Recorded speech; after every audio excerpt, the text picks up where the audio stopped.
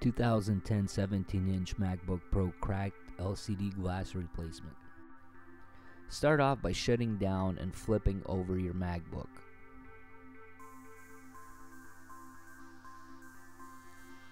Remove the cover that's fastened with 10 Phillips head screws. Remove the 7 Phillips head screws that are short first, starting in the top left and going around the contour of the MacBook.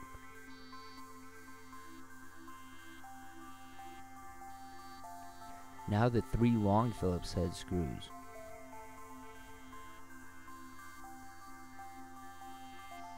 Lift and remove the cover. Begin by disconnecting the battery first.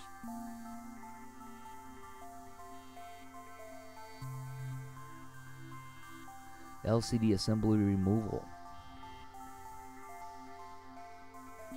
Disconnect the eyesight cable. Gently pry your screwdriver underneath and get a good grip on the cable. And just pull it to your left. There might be a small plastic safety clip connected to it. Go ahead and remove that. Remove 2 covers, one that's covering the Bluetooth and one that's covering the eyesight bracket. We'll be disconnecting the Bluetooth antenna first. Go ahead and pry underneath it with your screwdriver, gently popping it up and out of its socket.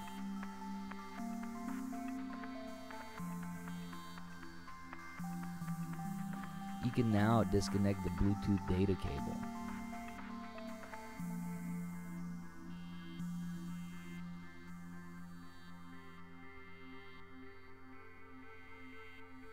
Now let's remove the 2 Phillips head screws that are holding in the eyesight camera bracket. Once those 2 screws are out of the way, we can go ahead and remove the bracket.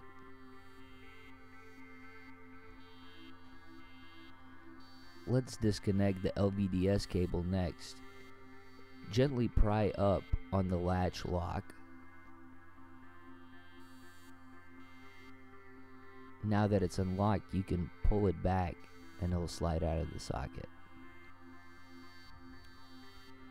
Now let's remove the 2 Phillips head screws that are holding in the LVDS bracket.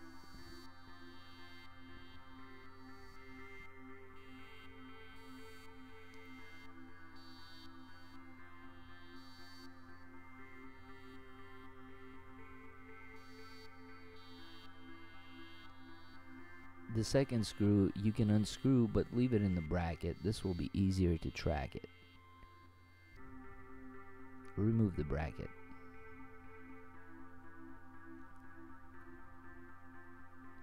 Go ahead now, lift and open up the MacBook and hang it over the table ledge.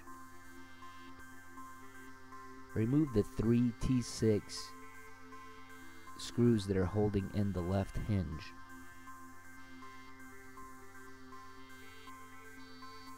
Remove the 3 T6 screws that are holding in the right hinge.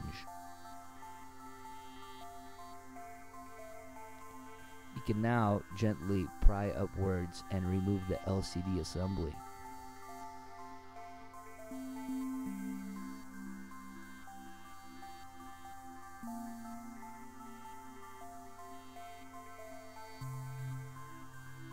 Before we begin, please note the following information.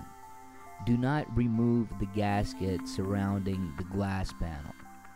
As other guides have stated that you should remove it because it might melt by using the heat gun, this is incorrect information. When going to remove the gasket, it is most likely that it's going to rip and you will not be able to reinstall it.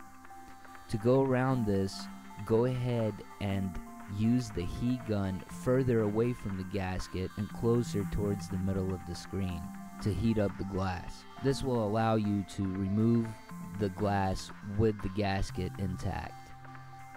The next thing to note is do not use an iSesame tool or any kind of sharp metallic tools for this procedure.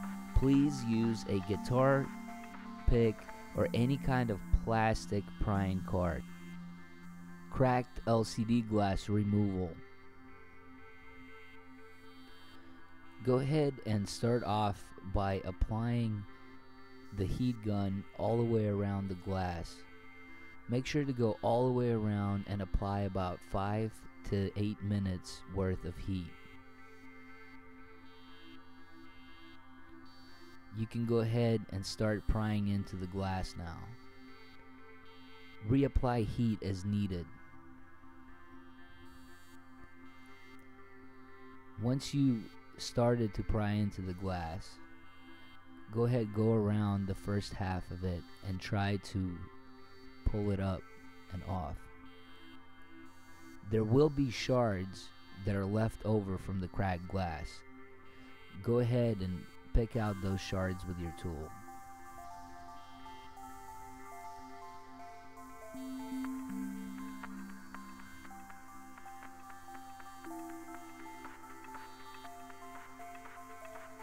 Be very careful, as you can easily cut yourself.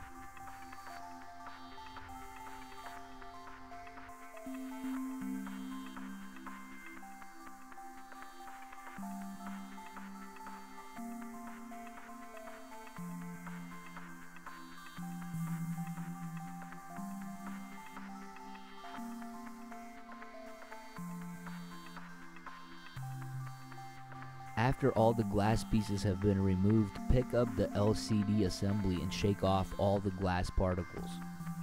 New glass installation. Apply alcohol to remove prints and stains. Apply the alcohol onto the rag. This can be a microfiber or a regular cloth rag.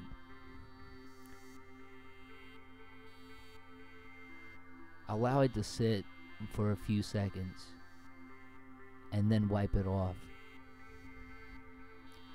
Place the new glass and align it before pressing in.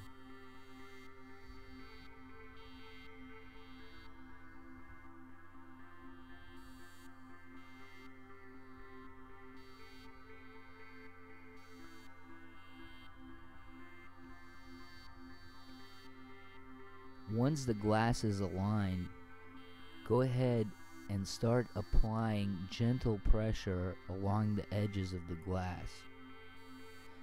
It is very important that you do not press too hard, because applying too much pressure can crack the new glass.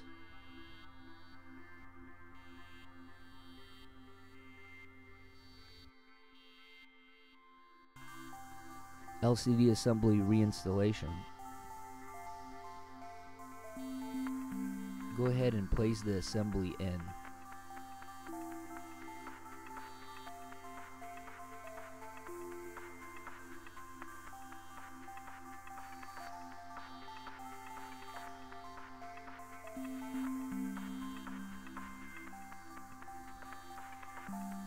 Fasten the assembly with one middle T6 screw on each side. This will allow the LCD assembly to be aligned properly. Make sure that you're not jamming in the Bluetooth antenna cable. It's the blue cable. Go ahead and reinstall the 4 remaining T6 screws. Lift, flip, close the MacBook. Put it into position. Now let's reinstall the LVDS hinge.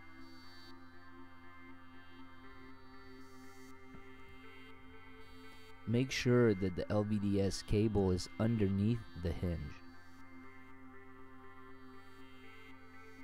Now secure it with 2 Phillips head screws.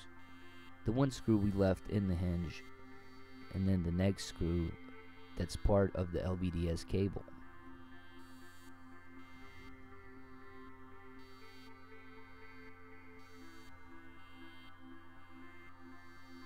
Go ahead and reconnect the LVDS cable, gently sliding it into the socket. Be very careful when you're doing this, as you can damage the socket.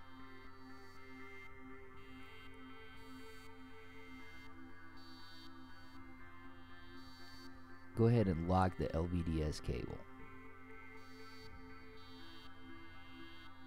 Do not touch any of the components with the screwdriver. Reinstall the EyeSight cable bracket. Place it in, making sure that the eyesight cable is underneath the bracket. Now secure it with 2 Phillips head screws. Make sure that the cable loop is looped through and secure onto the bracket.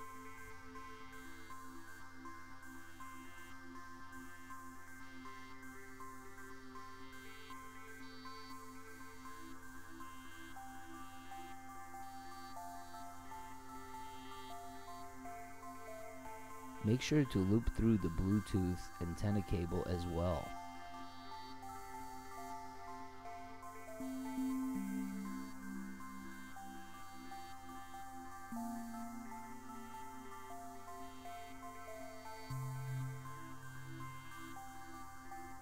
Go ahead and reconnect the Bluetooth antenna by holding it over the socket and pressing it in. Now reconnect the Bluetooth data cable.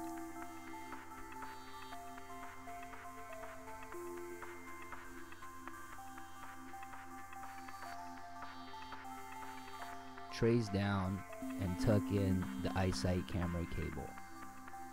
You can now reconnect the eyesight camera cable. Go ahead and gently slide it into the socket.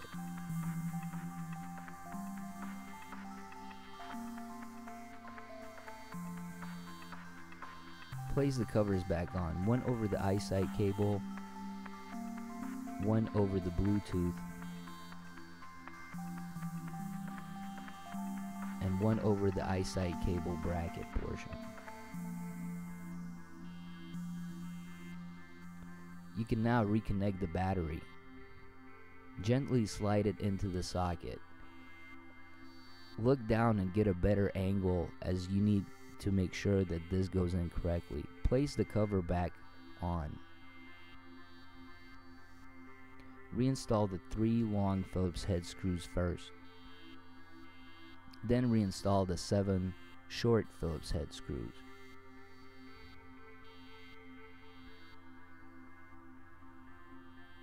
No resets are needed, you're all done.